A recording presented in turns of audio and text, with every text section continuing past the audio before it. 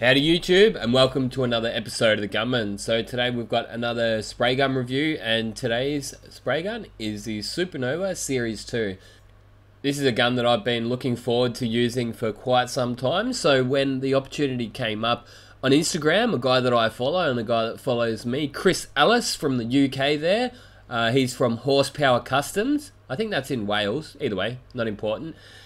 He just sent me a message, said, hey mate, I will send this out to you if you're happy to pay your shipping. So I said, yep, I've wanted one of these for a while. The reason we had to do it that way is because currently they're actually unavailable in Australia, the Iwata Series 2. So Iwata, the Japanese, do things a little bit different than we do in the West. So for some strange reason, they've done some staggered release of this gun.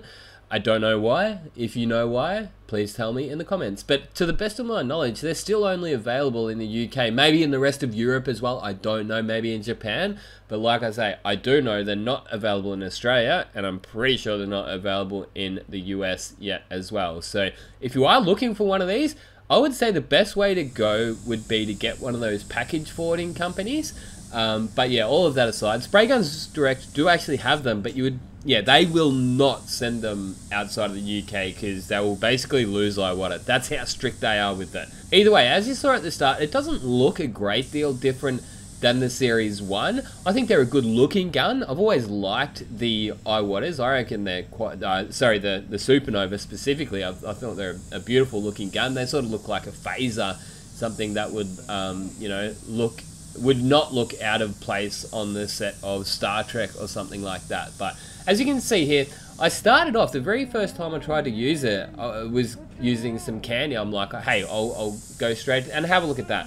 Like, it's night and day.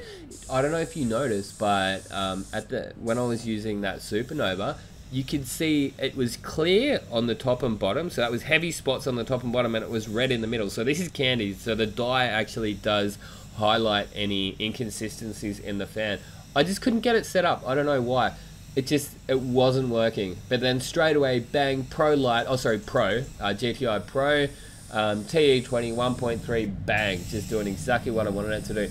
I found that I had to wind that fan right in to get it even, and I'd just about given up on this gun. Like, the first time I used it, I'm like, man, this is unusable. Like, it was unusable just about. You can probably hear me in the background, like, yelling and screaming. What the friggin' hell is going on with this gun? And then part of it was me. So I take it back. That's why, like, I reckon if you're going to be critical of something, you got to make sure you're right. That's why, let's just say I loved it. I'd probably just use it 2 or 3 times, and I'll be like, okay, this is a good gun. I'll do the review on it. But if you're going to be critical, you've got to be sure that you're right, okay? And I do have criticisms of it. Now, some of them were my fault, and like I was about to say before, is the pressure gauge, which was the Segola pressure gauge down the bottom, that was actually out by a fair bit. So it's about, I think it's about 7 or 8 PSI that gauge is out. So that helped by just ditching that. The first thing I did, someone actually, again, mentioned that on Instagram. They're like, man, I've had one of those Segola gauges go on me, and I now know that the same thing happened to me. So I just ditched the pressure gauge to start off with, and then instantly I was getting better results. But yeah, because I was so unhappy with the results I was getting at the start, I decided I'll get some black paint, put it through the gun, do some test sprays. This is the best way to identify any faults in your fan, by the way, is to get black paint in it, and yeah, just get yourself a bit of cardboard or just some masking paper or something like that. The black paint will highlight it better than any other colors. And yeah, just hold the gun straight and see if you're getting top and bottom heavy or middle heavy, or whatever it may be. And as it turned out, I'm looking at this and I'm like, man, it's spraying okay. Like, I couldn't fault the fan, right? You could potentially say that that's a little bit heavy top and bottom. But yeah, like, it's something that I knew after looking at this, I'm like, okay, I'll get that with settings, if you know what I mean. I knew that I'll be able to set that gun up. It's just, I didn't quite have it right yet. Now, the part of the reason that actually ended up getting me off guard is because when these first came out, I can't remember if it was Chris from Spray Guns Direct, but either way, somebody somewhere was saying they fixed the fan. So I'm like, cool. we're not going to have this annoyingly big fan and unnecessarily annoyingly big fan. Like, so on the original Supernovas, you've got to come in, like, well, I found the best way with the fan is come the whole way in and then come out 1 3/4 turns on that fan or 2 turns. So yeah, I don't know, that's just the way I figure it out.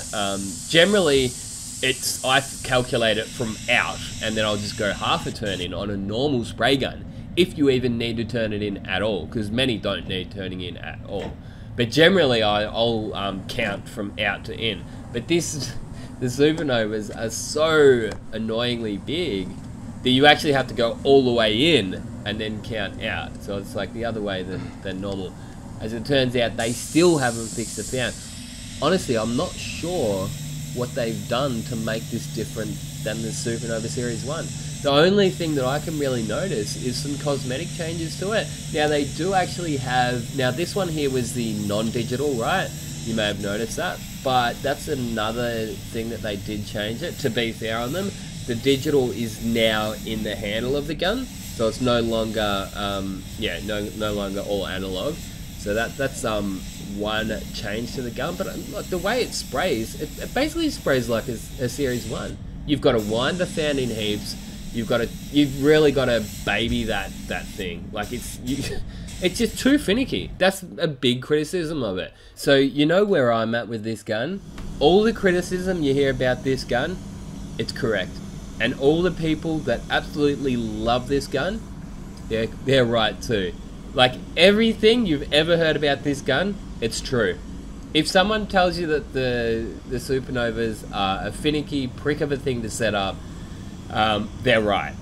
If someone tells you it doesn't spray that good, they're right. But if someone also tells you it's the best spray gun they've ever used for clear, they're right as well. So that's where I'm at with it. They are a strange gun.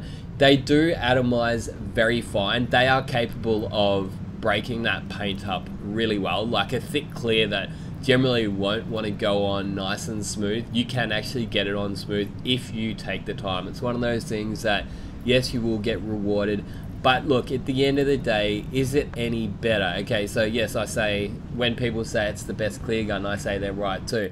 But in saying that, it's no better than your, say, SATA CC gun. It's no better than your Pro Light, or, you know, your DV1. It's no better than them.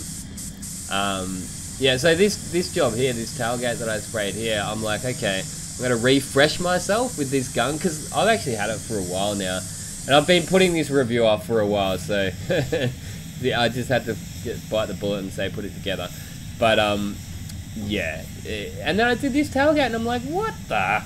That thing came up, like, this is a clear that really doesn't usually like going down smooth. So this is a PPG LVC 136 clear coat. It's a thick, gluggy clear. It doesn't flow. It just, it's terrible stuff, to be honest. I really don't like it. I actually prefer the auto thing when it comes to PPG. I reckon that's the best clear they've got, is their absolute cheapest one that they don't even put their own label on. But that's another story. Yeah, the gun itself, I did this tailgate and I'm like, what the... That's like the best part of the car. And like, yeah, the rest of the car I did with my T110 Pro Light and the 105 clear. So it really blew my mind. I'm like, that doesn't add up. But then, yeah, it leads me to come to that conclusion is, yes, it can be the best clear gun you'll ever have. But on the other hand, you can get runs with it really easy. So I don't know if you've been noticing when I've been spraying with this, that if you look at the fan side on, you will notice that it's got a very sort of, they're sharp edges to the fan, so they don't curve around. So if you look at the, it was really noticeable at the very start of this video when I swapped straight from the Supernova Series 2 to the GTI Pro with the TE20 air cap on it. You've got very rounded edges to the fan, so top and bottom, if that makes sense. So basically, I've noticed what will happen is anywhere that you've got a shape on the panel, it'll go heavy top and bottom because it's got such sharp edges on it. So you will get runs with this gun very, very easily. Again, one of the reasons why I'm not a big fan of it. I think they look great. They can do a very good job. They can get the clear down very nicely. But at the end of the day, I would not really highly recommend them. If you're on the fence about it, if you've got a couple of guns, you got your DeVilbiss, you got your SATA, you know, you've got your Segola, whatever it be, and you just want to try something different, and you're aware that it's a bit of a finicky beast, but can be very rewarding, give it a shot. You know, if you can justify the cost, give it a shot. What's the worst thing that can happen? You know, you just sell it on. And this last bonnet here, again, I just thought I'd, you know, put it through its paces. And the clear I'm using here is the 105 clear. And again, it did a wonderful job. But yeah, just like always when I'm using the Supernova, I am especially careful of any contours. So on this bonnet here, those little swage lines, just hold off. Like, don't go too heavy, because it will run. It will run really easy, and especially if you're using that 105 clear, because that will want to run at the best of time. Now, as I'm sitting here watching this footage, I can actually see that there is still some slight imperfection in that fan. I can see that it's putting more on down the bottom and the top than it is in the middle. So there's definitely criticism to be given towards this gun. Does it mean it's a bad gun? No, it's one of the best guns out there in many ways, but it's one of the worst guns out there in many ways as well. So it's a really hard gun to do a review on. It really is. I don't know, let me know your thoughts. Have you got the Supernova Series 2? Were you let down by it? Do you think that they should have improved that fan? I really think that they could have. I think they missed a good opportunity. They could be up there with the likes of the SATA clear gun.